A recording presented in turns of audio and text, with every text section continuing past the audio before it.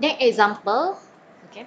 A current distribution give rise to the vector magnetic potential A equal to 2x squared and so on. Okay, calculate the following. B and the flux through the surface defined by x equal to 1, y is equal to from 0 and to negative y from 0 to 2, and then z from 0 to 2. So to get B, we can use cross product. Okay, del cross, this is curl A, yeah, what we can call it as a curl A. So how to solve this one? Okay, using this.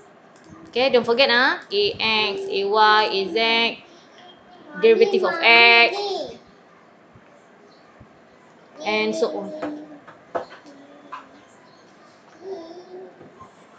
Then solve it, you get this one, and then